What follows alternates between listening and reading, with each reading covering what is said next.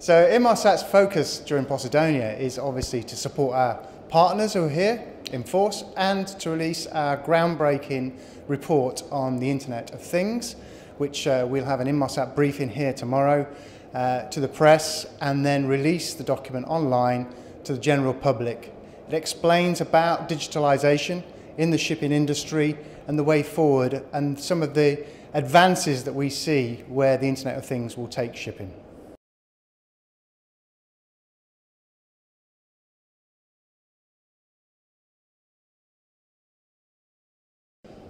So, yes, most definitely reliance is the big word here.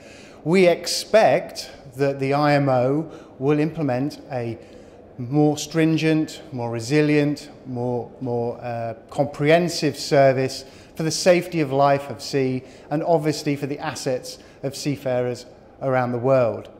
We have been providing GMDSS services or GMDSS satellite services for 20 odd years, and we are pushing the boundaries of improving the service.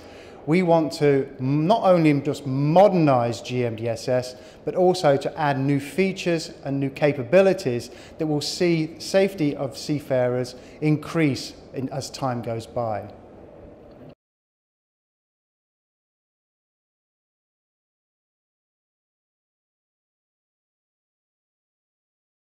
So for the last 20 years, obviously, we've been driving GMDSS to the highest level and meeting all of the requirements that we have to.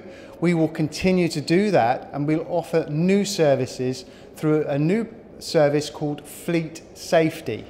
Fleet Safety will allow all Fleet Broadband and Fleet One products in the market today to meet the GMDSS requirements of the future, and for us also to create the new services of GMDSS for the future.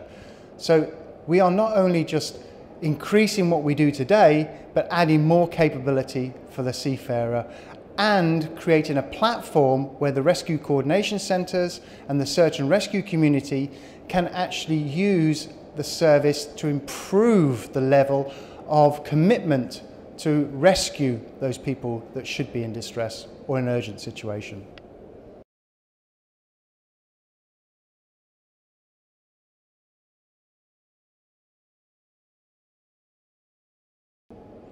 So Inmarsat, as a private company, has no real voice at the IMO. It's the IMO that recognises Inmarsat's service and gives us the letter of certificate of competence to offer those GMDSS services.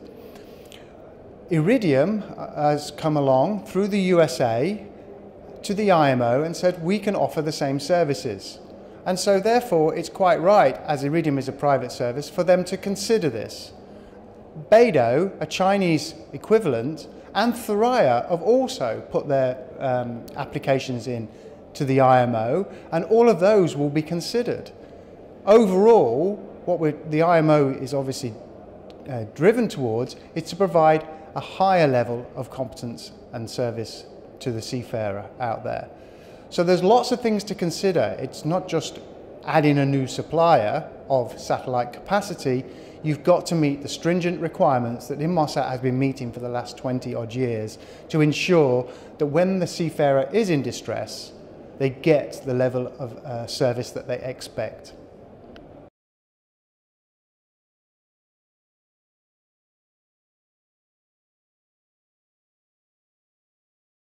So our groundbreaking report that we're about to release tomorrow will highlight where the Internet of Things and the connectivity of digitalisation on board ships is going to really expand in the future. That's what we see and what we believe the market will embrace, because it will add a lot of capability for return on investment to improve services and to drive efficiencies through the shipping. In terms of connecting the vessel, then that does open a vulnerability or a risk. Shipping is used to risk. There's lots of risk involving taking a ship to sea. Cybersecurity is a new risk that needs to be understood. Awareness is now growing. However, there are technical tools out there that can support the seafarer and the shipping company. And one of those that we're introducing is called Fleet Secure. Currently, Fleet Secure is running on a ship doing sea trials. We've done all of our bench testing, our alpha trials, our betas with the proof of concept with our partner. And we are now at the point where we're getting the feedback from the user on board the vessel before we release the product as a general product. It is a unified threat management tool embedded within Fleet Express, again, our groundbreaking, fastest growing VSAT service from Inmarsat. And this will protect the vessel by inspecting and detecting any threats or any malware or any vulnerabilities and reporting them back to a security operations center to give visibility of what is actually going on board the vessel. This will allow proactive measurement and response to any threats that are there because of the connectivity and the Internet of Things and the services that are provided to the vessel.